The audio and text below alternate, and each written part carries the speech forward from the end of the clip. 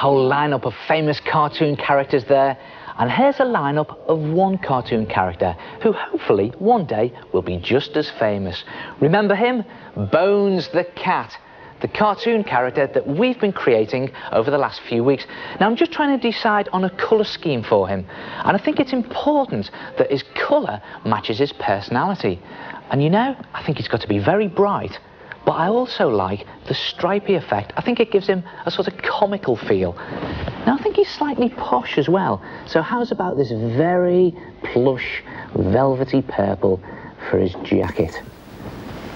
Do you know, I'm quite pleased with that colour scheme. I think it's pretty good. So okay, you've got your cartoon character, you've named him, but what does he actually do? Well, he could be a cricket umpire. He could be an astronaut.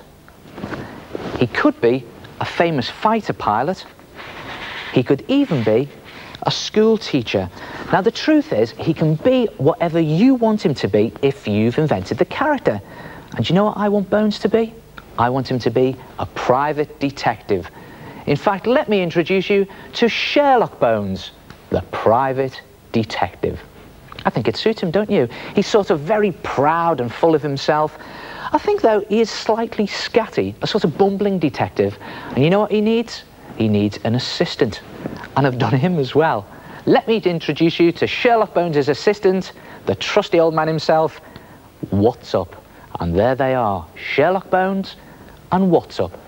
Did you get it? Sherlock Bones and What's Up? Well, they go on their first adventure next week. Watch out for that.